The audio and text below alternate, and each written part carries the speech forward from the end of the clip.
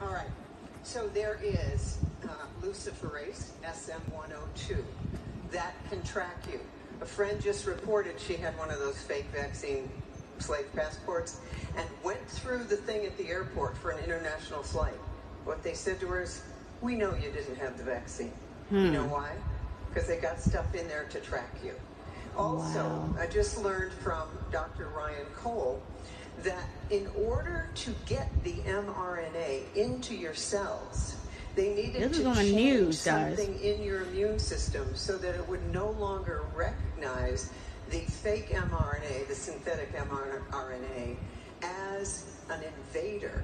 So there's a thing called toll-like receptors. They changed one nucleotide, and it then shuts down your innate immunity.